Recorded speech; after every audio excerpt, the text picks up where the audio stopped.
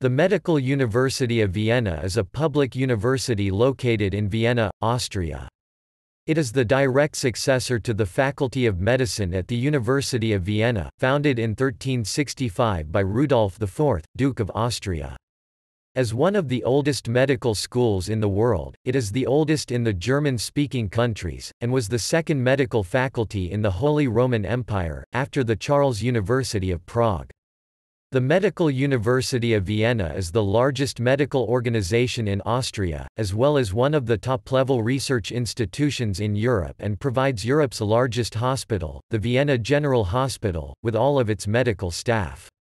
It consists of 31 university clinics and clinical institutes, and 12 medical theoretical departments, which perform around 48,000 operations each year.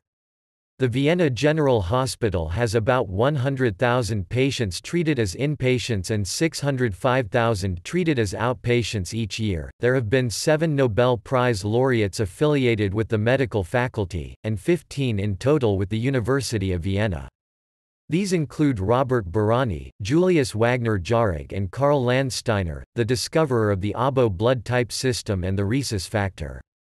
Sigmund Freud qualified as a doctor at the medical faculty and worked as a doctor and lecturer at the General Hospital, carrying out research into cerebral palsy, aphasia and microscopic neuroanatomy. In the 2014-15 Times Higher Education rankings, the Medical University of Vienna is listed among the top 15 medical schools in Europe and 49th in the world. In 2016, there were 6,093 applicants for 660 places in medicine proper and 80 in dentistry, which corresponds to an admission rate of about 12.14%.